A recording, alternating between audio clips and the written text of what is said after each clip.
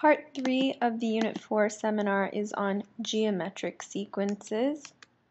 Now the definition is a sequence of numbers that follow a pattern of multiplying a constant number to one term in order to generate the next.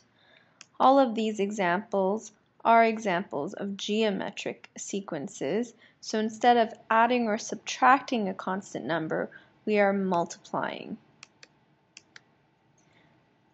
The definition of geometric sequence in your textbook looks something like this.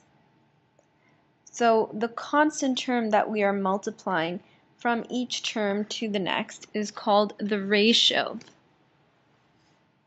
And we can define geometric sequences and the common ratio like so.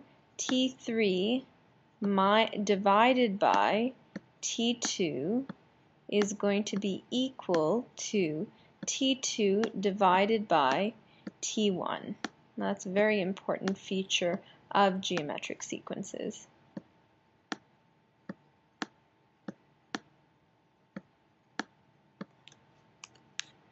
The common ratio is always represented by the term R. However, all the other terms in the formula are going to remain the same. So for example, A still represents the first term, and R is, as I said, calculated by dividing consecutive terms in the geometric sequence. So for this particular sequence, T2 divided by T1 is equal to 2, and if you notice, the third term divided by the second term is also equal to 2. The fourth term divided by the third term is also equal to 2, and so on and so on. These are just a couple more examples of different sequences, but we're just going to skip over these for now.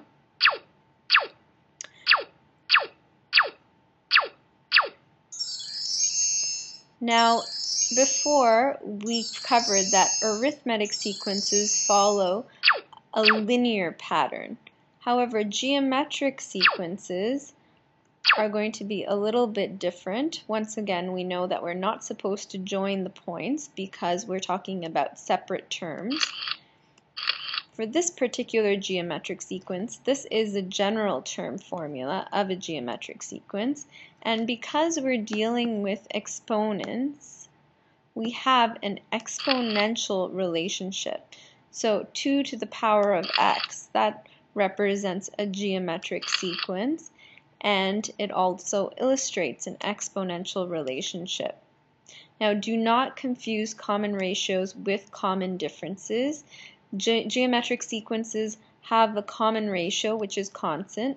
However, the first differences are never the same. That is why the relationship between n and tn for geometric sequences is nonlinear, and it's actually an exponential relationship.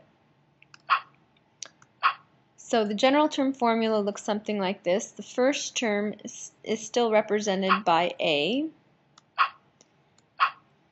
To get the second term, we would multiply a by a common ratio, and the third term we would multiply a by a common ratio squared, and that gives us this general term formula, a times r to the power of n minus 1, where a still represents the first term, r is the common ratio, however tn is still the nth term. It also represents the general term formula, so tn actually means two different things, the general term formula as well as the value of the last term.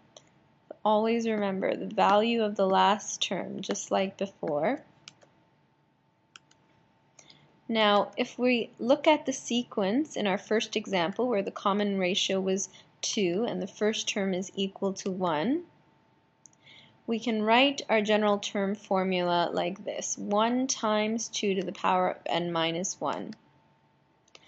This formula, the general term formula, is important because it lets us obtain terms that are far down the list. So for example, if I substitute let n equal 5 into this formula, I would be able to generate the value of the fifth term. So it would simply be 2 to the power of 5 minus 1, and it would simplify from there. So if we have this general term formula, and I am supposed to evaluate the first 3 terms of this sequence, I would simply substitute n is equal to 1 in order to generate t1. So 3 to the power of 1 minus 1 gives me a value of 3 to the power of 0, and anything to the power of 0 is equal to 1. For the second term, I would let n equal 2, and that would give me the answer for the second term. And to find the value of third term, n is equal to 3. We can do the same thing for a more complicated general term formula, or a more complicated geometric sequence.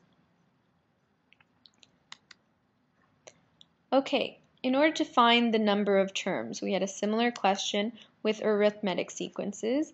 And just like before, in order to solve this question, we need the value of the last term and the first few consecutive terms. Now, the reason that we need the first few consecutive terms is because we need to be able to identify the value of a, my second term, as well as my common ratio. And I'm taking my common ratio by taking the second term and dividing it by the first term. But don't just stop at that. Also look at the third term and divide that by the second term. 8 divided by 4 is also equal to 2. And the fourth term divided by the third term, 16 divided by 8, is also equal to 2. Using this information, we need to solve for n. However, we're given one more piece of information, 512. And that is supposed to represent the value of the last term. So Tn represents my last term in this equation. So I'm going to use my geometric term formula, general term formula, and I'm going to substitute what I know. Tn is equal to 512, a is equal to 2, r is equal to 2. Now, whenever you have these types of questions, I have to get rid of this a first. Don't ever combine your a and your r. They are two separate items. You can combine them if it's a common base, but to be safe, keep them separate. And I want to get rid of my a, so that means dividing both sides by a. A little bit off there. So 512 divided by 2 is equal to 256. And now I've got rid of my a, so I'm just left with my common ratio to the power of n minus 1. Now, in order to solve for n, I need to convert both sides of the equation to have a base of 2. So just using trial and error in your calculator, I know that 2 to the power of 8 is equal to 256. Once the left-hand side and the right-hand side both have a common base, we can simply eliminate my common base and just deal with my exponents. So 8 is equal to n minus 1. Move all the terms to one side, and I can solve for n. N is equal to 9. Therefore, there are 9 terms in this sequence. So you have to go through a series of steps, and you have to know what you are substituting your values for into the equation. Do not mix up your Tn, your a, or your r. But it's very straightforward in order to solve for the number of terms. Now another example is to find Tn given 2 terms. So you're trying to find Tn given 2 random terms. So we're just going to take a quick break for a second.